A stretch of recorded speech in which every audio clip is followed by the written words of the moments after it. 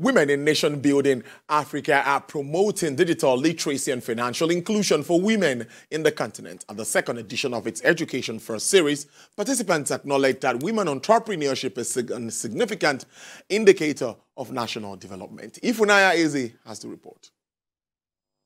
As the world grapples with growing inequality and stagnant economies, women in Nation Building Africa are pushing for women to break limiting barriers.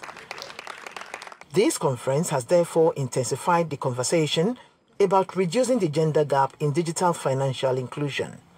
According to them, more needs to be done to enable women to take responsibility for the transformation they desire.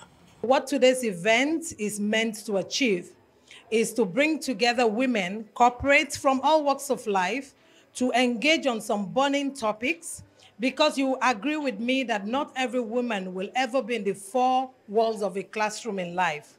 So we use this platform to bridge that gap. So women should be informed, whether they've been to the university or not. They should be informed. Can you do it? Are you telling yourself that you can do it, you can achieve it? That is the first thing. Once you have told yourself inside that you can do it, then no matter the barriers that you encounter on the outside, those barriers cannot influence you otherwise. We need to rise above gender stereotyping. We need to rise above any barriers that hinder us as women. Consequently, they are said they must equip themselves with the knowledge necessary to overcome the barriers hindering their growth in order to develop the qualities required for success.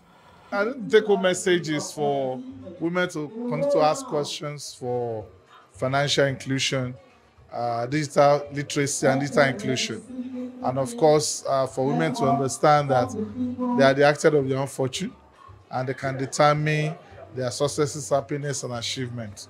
There's so many opportunities out there, and do not let cultural bias, challenges, anything that society has said be a barrier to you.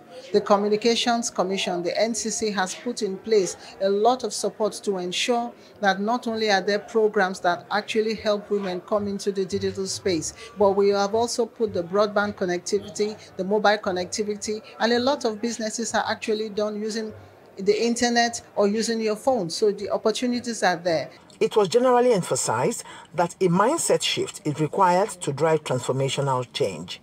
Ifunanya Eze, TVC News, Lagos.